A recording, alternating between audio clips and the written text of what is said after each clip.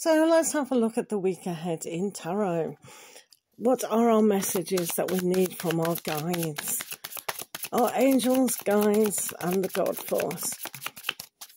What do we need to know for the week ahead? So the first message is for the week ahead. So we do have the Two of Stones. So some of us the week ahead might be working tirelessly to get a job done. A lot of the times we need to reveal to ourselves what it is that we're trying to achieve. We do know our goals. We do know our ambitions.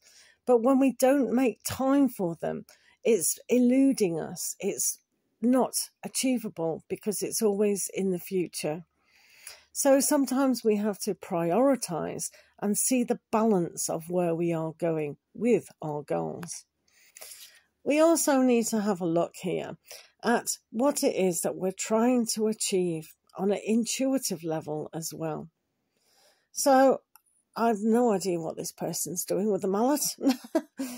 Maybe getting, no idea. It looks bad though, doesn't it? But we need to reveal to ourselves what it is that we are achieving.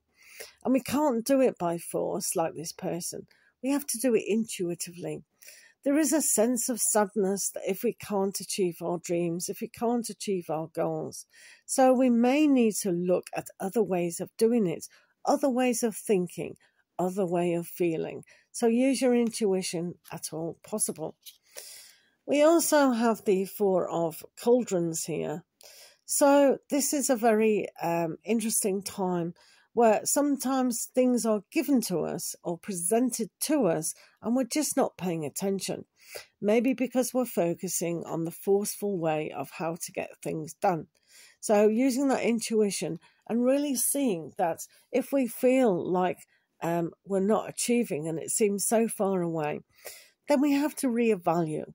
This is why your intuition comes to play.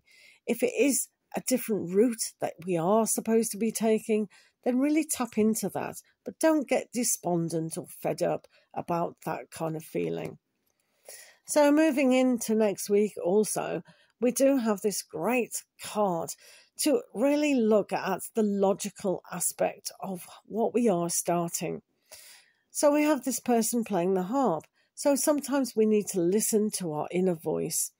And are we telling ourselves we can achieve those goals? Because the Emperor here always knows what to do. So we have to have a firm hand in decision about our future. So really evaluate what it is that you're trying to achieve and then make a stance, maybe put some notes down, but definitely realize that time is of an essence at times and we don't need that time to be running out. Enjoy the week.